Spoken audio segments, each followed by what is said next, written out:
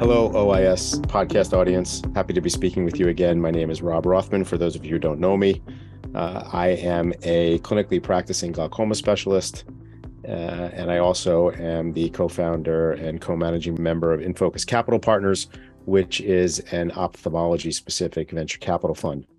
And it is my distinct pleasure to be speaking today with actually one of the first people who I ever met with as a representative of a blossoming venture capital fund many, many years ago. And we'll get into that a little bit later. But today's guest is David Eveleth, who is the founder, president, and CEO of Trefoil Therapeutics. So David, thank you for being here with us today. Thank you, Rob. I'm going to get into the whole story a little bit later when we get up to it, about how we first met. And for full disclosure for the audience, InFocus Capital Partners is an investor in Trefoil Therapeutics.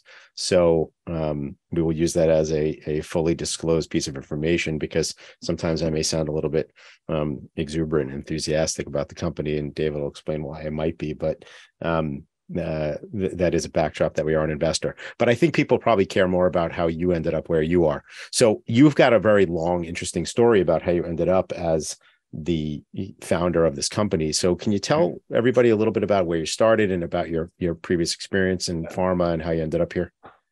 So, I was very fortunate that my background is molecular biology and protein chemistry, but I was very fortunate that my doctoral advisor advised me that if I was interested in the field ecology of meadow voles, I should become a professor. And if I wanted to cure cancer, I should go to biotech.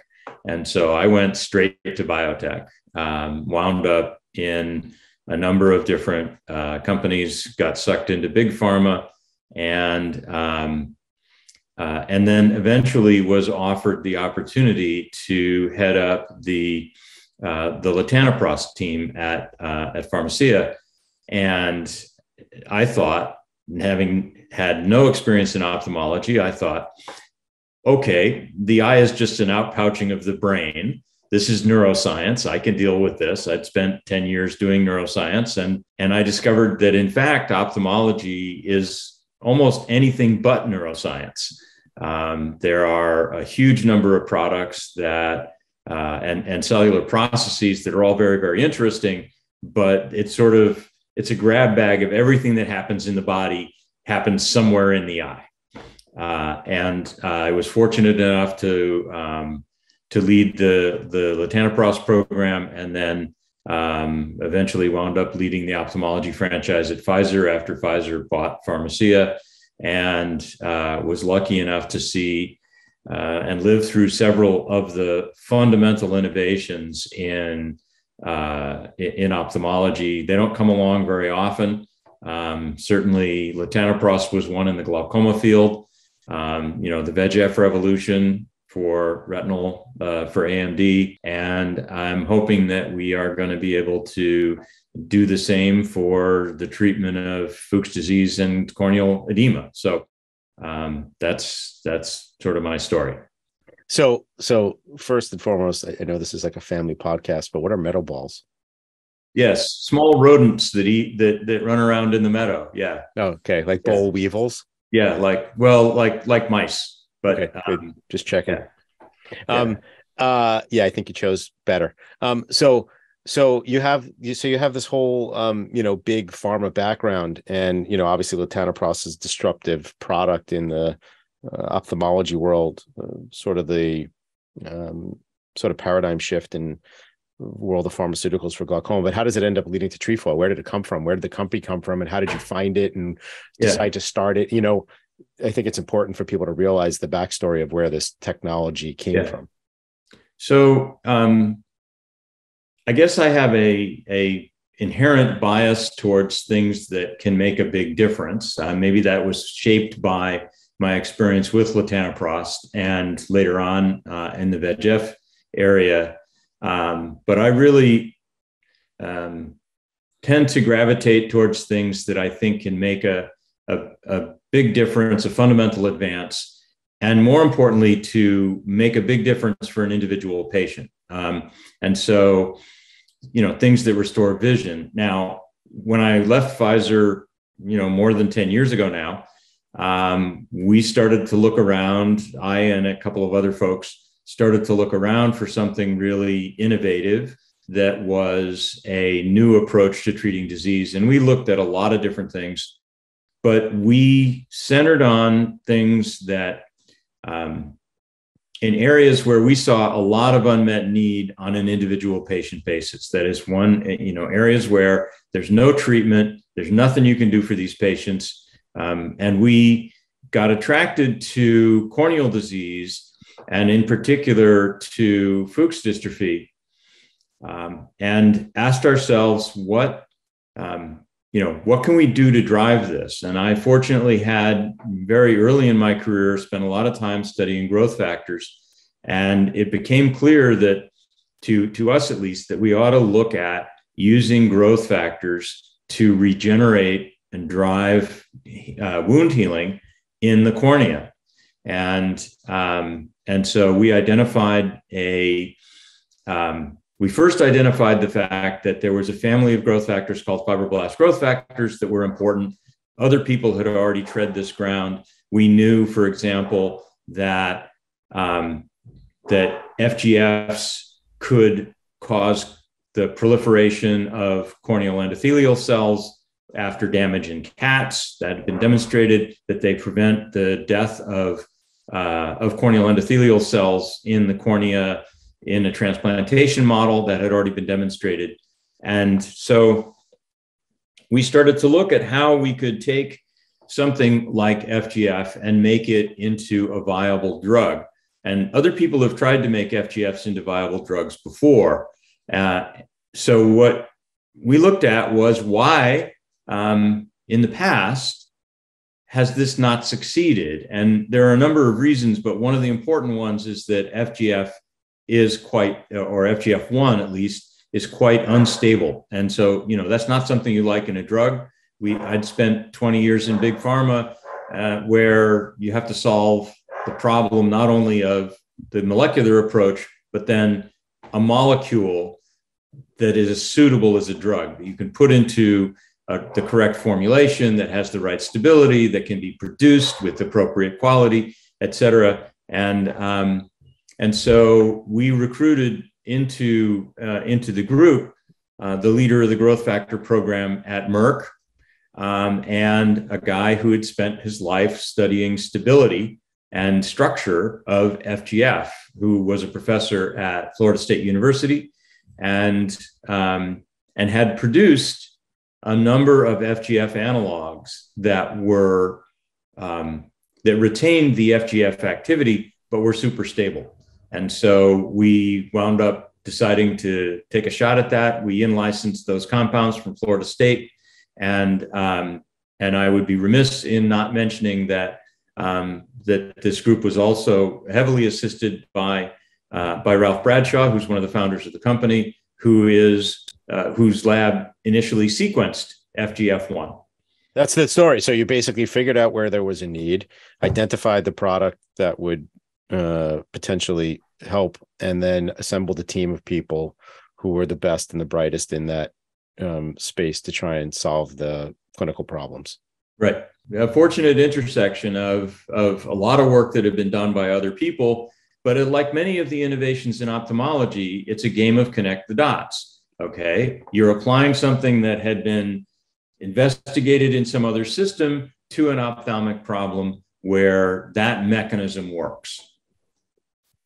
So what's the current, just for people who are not familiar with Fuchs dystrophy and the impact that it has on patients and current treatment options? Can you explain what those are? So just very briefly, Fuchs dystrophy, because there are investors who listen to these podcasts, they may not be as familiar with corneal disease, what it is, what the impact is, and why Trefoil's path is so important.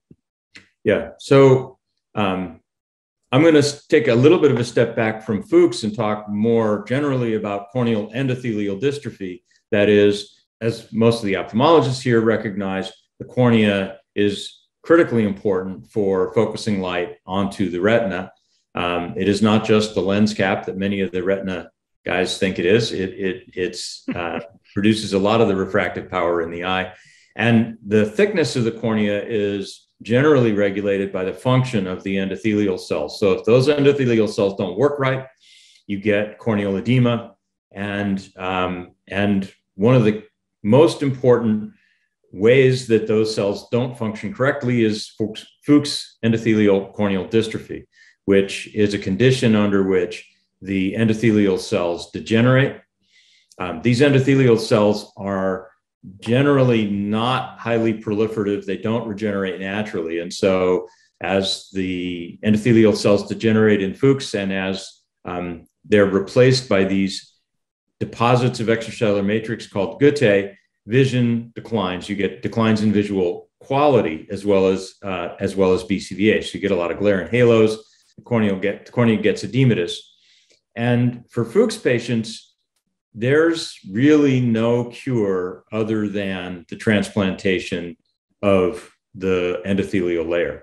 And that is actually true also of other forms of endothelial dysfunction. So, for example, in a cataract surgery gone wrong, the endothelium gets damaged, and some of those patients will also go to transplantation. So it's a situation where there's no drug therapy.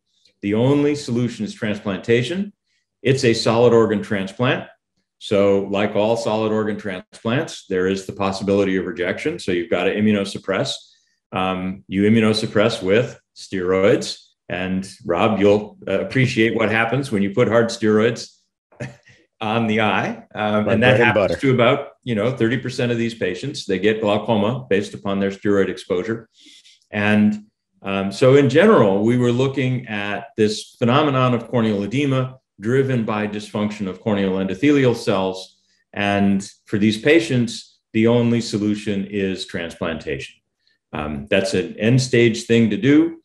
It's only done by very specialized surgeons. It works pretty well. But again, like all solid organ transplants, there's a possibility of rejection. The graft can fail. And a significant number of these patients wind up going through multiple grafts. So we saw it as an area of critical unmet need. The patients are easy to identify, limited. There's a fairly small group of specialized surgeons that treat it.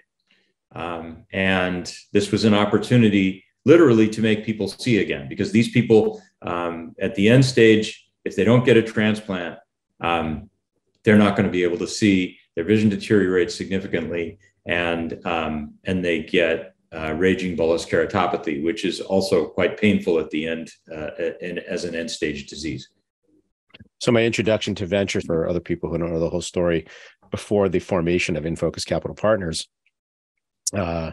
my partner Ron Weiss and I were investing individually in companies through individual syndicates, sort of single purpose vehicle sort of investment opportunities. And my good friend and now chief science advisor for InFocus, Dr. Jody Lux, at the time, who was involved with Trefoil, said, "Hey, you guys are running some of these investments. Why don't you meet this guy, David Eveleth? He's going to be in New York, and maybe you want to do an ophthalmology investment." And we said, "That sounds like a good idea." So I met David and Jody in the lobby of a hotel somewhere. Do you remember this meeting, David? Mm-hmm. And David, I don't think, had the full background on me and started to present a dissertation on corneal edema and Fuchs dystrophy. Right. And about 1 minute into the presentation, I looked at David and I said, I'm an ophthalmologist. I don't know if you know that, but I'm actually an ophthalmologist. And you sat back in your chair and you're like, okay. And you went ahead by like 40 slides. And got right, it's about 40 slides, and got to the last 3 slides, and I said, "I love it, totally get it. Let's sign an NDA. Let's move forward." And we ended up creating a syndicate for investment, into Trefoil at that time. And the thing that ended up, so you're indirectly responsible, just so you know, but the comment that you made at the time that sort of pushed us into thinking more formally about a fund was that you said to me at that meeting, you said, "Just so you know, what just took us 15 minutes generally takes about three months with a non-ophthalmic Right. investor. It's 3 months. We did it in 15 minutes. I'd had the experience of going to a venture capitalist and doing the whole thing and saying, and this is about Fuchs Endothelial Corneal Dystrophy, which is a rare disease. It's Fuchs dystrophy. And he leans back in his chair and he says, it must be rare. In my 20 years of practice as a neurologist, I never saw a case. Okay, let's start at the beginning. Well, that's how it happened. So that was the thing. And then after we decided to do the syndicate, we said, hey, maybe we understand this ophthalmology stuff pretty well being ophthalmologists, and maybe we should figure out how to focus that, make that the focus of our investment thesis. But anyway, so you're indirectly responsible. So thank you for that.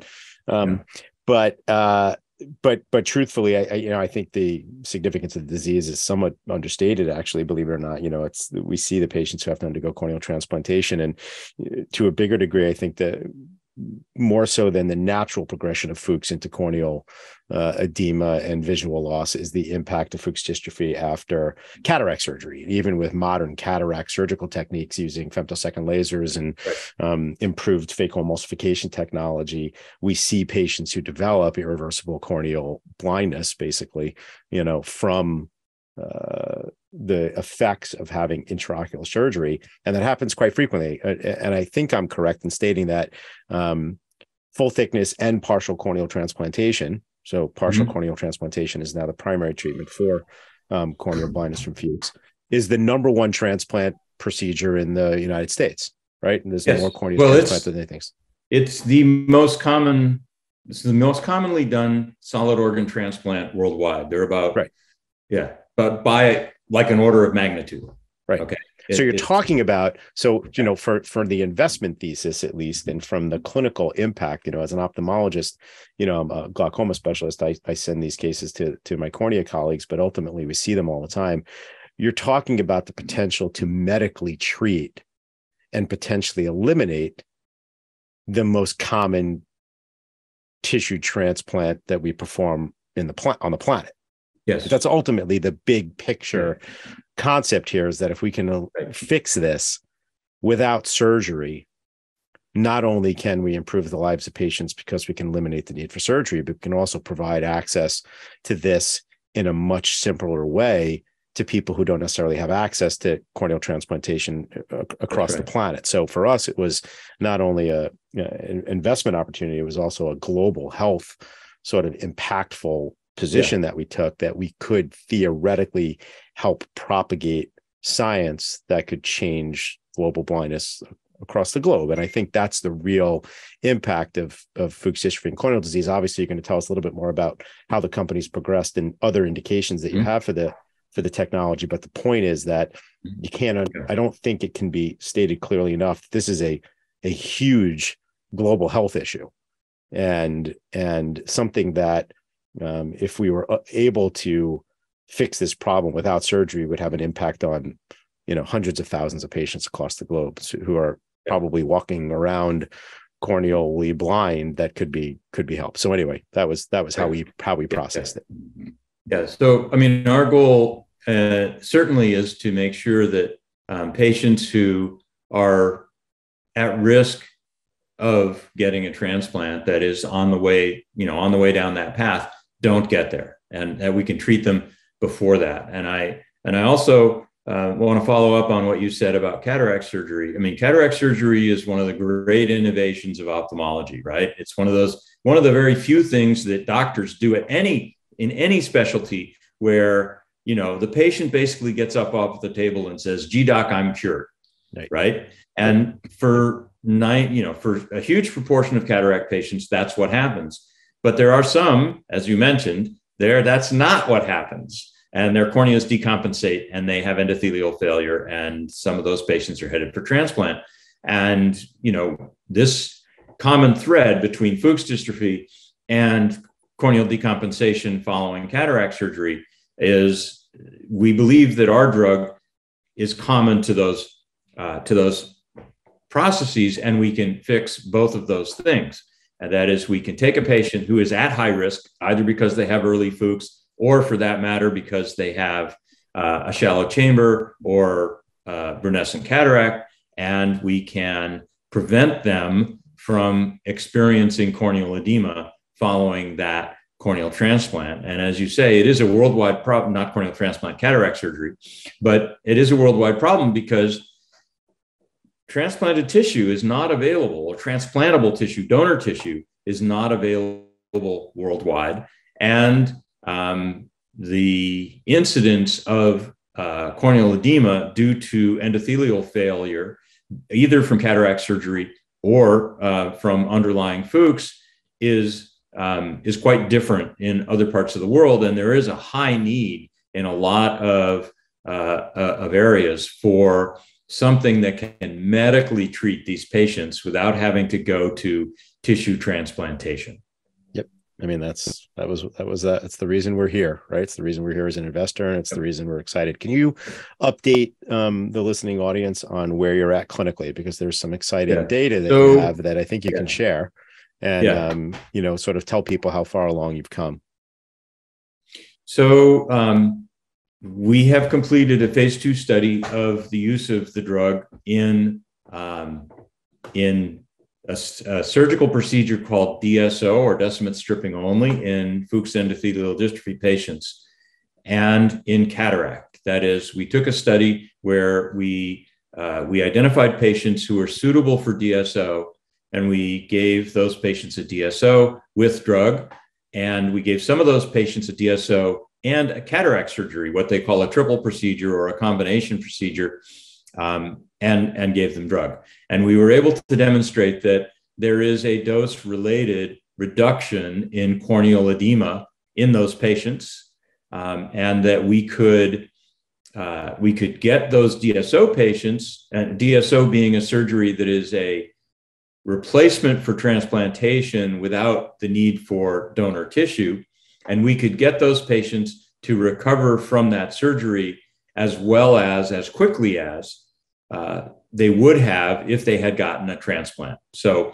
the average time to recovery in DSO without a drug adjuvant is generally quite long, can be 3 months or more. And we were able to shorten that time with the drug to a time comparable to that recovery time in DSEC, so transplantation. Importantly, what we also demonstrated was that when we compared the patients that got that combination surgery, that is, they got cataract surgery as well as the DSO, they did not experience the additional corneal edema that you would expect. These are all very high risk patients because they're end stage Fuchs patients, right? They're DSO candidates.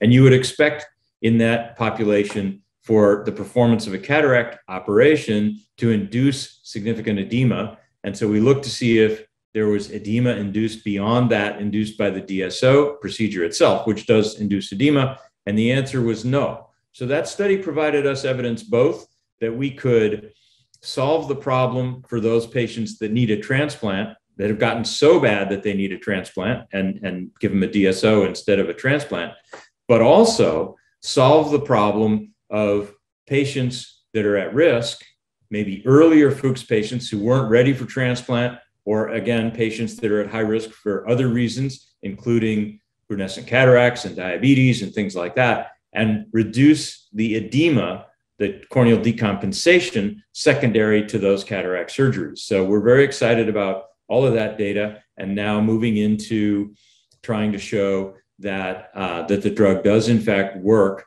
to manage corneal decompensation, to manage endothelial damage and the resultant edema in patients that are undergoing cataract surgery that have these risk factors for the for edema secondary to cataract surgery. Again, this is the most common reason why cataract surgery doesn't work as expected. It's the most common reason patients don't get the "Gee, doc, I'm cured." And so that in combination with those DSO patients, the replacement for transplant, we think that we can make a lot of people see better. And that's what's important. At the end of the day, you got to make people see better. And so I think we have something that's going to be able to make a lot of people see better. And that's, and again, just to reiterate, because I think I want to make it clear to people who listen here, the data has already supported that we may not need to do endothelial transplantation anymore. A Mm-hmm. DSO procedure, for people who don't know, is where you basically just take the damaged endothelial tissue off the cornea and let cells sort of naturally migrate in to fill in the gaps there, and hope that there's enough sort of movement of cells to try and create a functioning, healthy endothelial cell layer.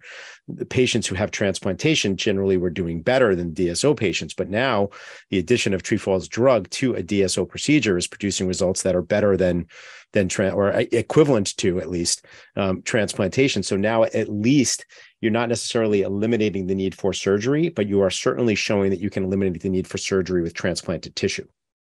Yeah, and it eliminates, if you go down that path for patients that are Fuchs patients who are candidates for transplant, it then eliminates the transplant, so you don't need transplanted tissue, but then it also eliminates the need for immunosuppression, so you don't get the secondary glaucoma, and you can't have, grafts can't fail or be rejected if there's no graft. So, right. So this is an all-around win for patients, and this is also a big burden on the healthcare system, in the sense that these patients require chronic visits, frequent visits to the ophthalmologist, and transplantation as a procedure is a fairly expensive procedure. Right. Yep. No, I mean, obviously, and again, you want to forget locally to the insurer system in the United States and into developed countries, where obviously they would love to not have to pay for a corneal transplantation. Even partial corneal transplantation, or DSEC, costs thousands and thousands of dollars to harvest the tissue, preserve the tissue, and use the tissue in another human being, eliminating that cost. But again, in areas where tissue isn't available because there is no effective transplant program across the globe, you're talking about the ability to do a procedure which is relatively simple to perform by a trained cornea specialist.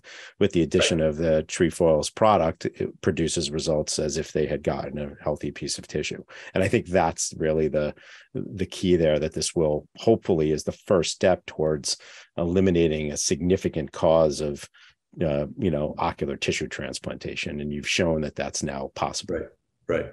Yeah. And we want to do that for both Fuchs patients and for patients that are at risk of corneal decompensation secondary to cataract surgery.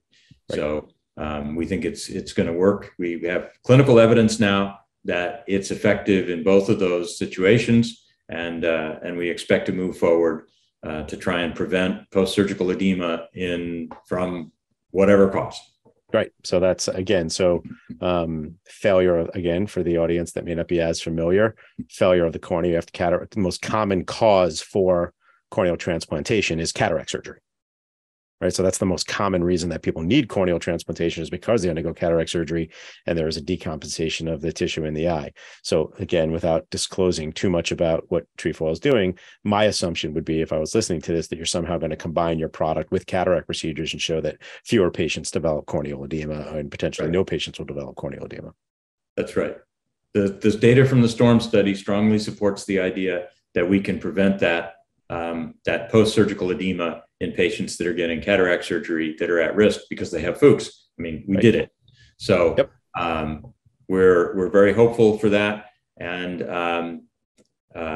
so, because these patients are really easily identifiable, I mean, again, we're not talking about all cataract patients. We're talking about a subset of patients that have identifiable risk factors, but these are easily identifiable risk factors.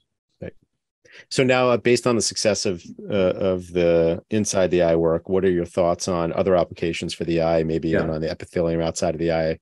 What are your plans for pursuing those as well? So we've spent a considerable amount of effort thinking about where else this could be useful. After all, we've demonstrated that the compound is protective and proliferative and pro-migratory for the endothelial cells. There's a rationale that it should be for epithelial cells as well. And we have data which has been published that formulating this molecule as an eye drop, using this approach as an eye drop, is effective in chemical burns to the cornea, to the corneal outside surface, instead of the inside of the cornea, the outside of the cornea, the epithelial surface. And in fact, that it also works to reduce herpetic keratopathy. That is, applying it to in an animal model where the animals are undergoing an active herpetic lesions, reduces both the keratitis and the blepharitis in these animals. And one of the things that was most interesting to us in those experiments was that it wasn't just protecting and proliferating epithelial cells, which was what we thought was going to be the mechanism there. But we discovered that in the context of that experiment, that the drug was polarizing macrophages. It was actually acting through an immunomodulatory activity by polarizing macrophages from the M1 to the M2 phenotype. That is, the M1 phenotype of macrophages being the phenotype that causes a lot of the cell damage, the tissue damage associated with things like infections, and the M2 being the macrophages that come in afterwards and clean up. And so we've since confirmed that that effect works. It's a direct effect. The macrophages have FGF receptors, and it's a direct effect on those macrophages, and it works in human macrophages as well.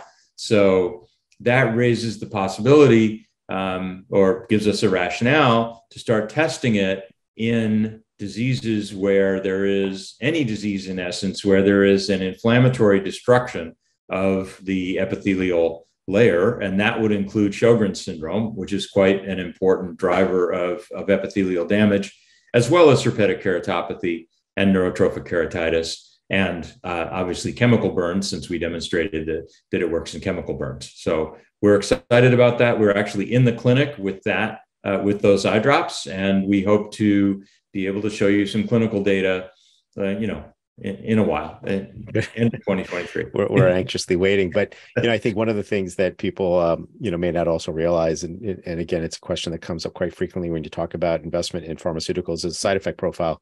And this is an engineered form of something naturally occurring in the human body. Mm-hmm. Have you seen anything that even looks like remotely like a side effect? So we haven't. We have done, so the endothelial product is administered by intracameral injection. We've now done more than 300 intracameral injections of the drug at various doses, repetitive injections. I would point out that its use in Descemet Stripping Only and in the prevention of edema secondary to cataract surgery requires only one application of drug, but we have tested multiple applications of drug, and we do not see any significant adverse events. We've looked fairly carefully for that. One of the great things about evaluating adverse events in an ophthalmic setting, especially in a corneal setting, is that if there were adverse events, they're easy to see because you can see in. And we have not seen any significant adverse events. The safety profile looks very, very clean. And so far in our phase 1 series with the topical eye drop, we also haven't seen any. But we're early in the dose escalation phase on that one. So we're pretty happy about that. The drug appears to be very safe. And more importantly, the drug appears to work with, at least on the endothelial cells, it works with a fairly brief exposure to drug. We've did in the DSO study, we inject the drug just once, and it produces that significant effect on corneal edema and that significant protective effect that's the acceleration of the recovery of vision. So I'm going to be a proud papa here for a minute and just let the audience know that at the year-end OIS meeting in San Diego this year, which was a fantastic meeting, and hopefully people will make it their business to attend future OIS end-of-year meetings. Trefoil was awarded with one of the innovation awards from the group of analysts and investment bankers that were present, sort of highlighting their enthusiasm for this to be a high probability of success investment target based on the science and the results so far. And I, as a member of InFocus and one of the early investors, couldn't be more proud of the progress that you and Shaylin and the whole team have made. It's incredibly exciting to be a part of something that could be truly disruptive in the treatment of ophthalmic disease. And I think that when you look at, how safe this product is, how successful it has been so far, the clinical programs that you're currently undertaking, where you're going, that this is going to be an incredibly successful endeavor that's going to help better the lives of ophthalmology patients across the planet. So I think with that, and on behalf of the entire audience, I would like to thank you for being with us today, for sharing Trefoil's process and success. And I can't wait until you can come back on a podcast down the road and give us some updates on the continued process and development of therapy for both inside the eye and outside the eye corneal disease. So, David, thank you again for your time today. All right. Thank you, Rob. It's been great.